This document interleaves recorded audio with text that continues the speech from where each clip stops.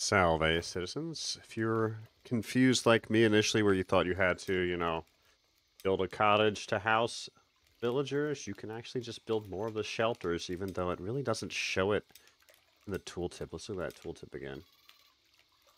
Okay, yeah, it does. It does right there. I just missed it the first 5 times. So this supports one villager or yourself. So you manage this house. You assign the villager. There you go. And now both villagers are sheltered. I really don't see a point to really go past 2 or 3 villagers until you have the cottage in order. So this is the very temporary solution on how to house villagers early game.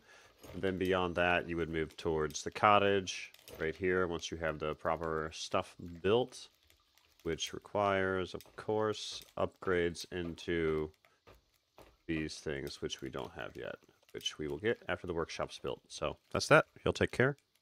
Enjoy Aska.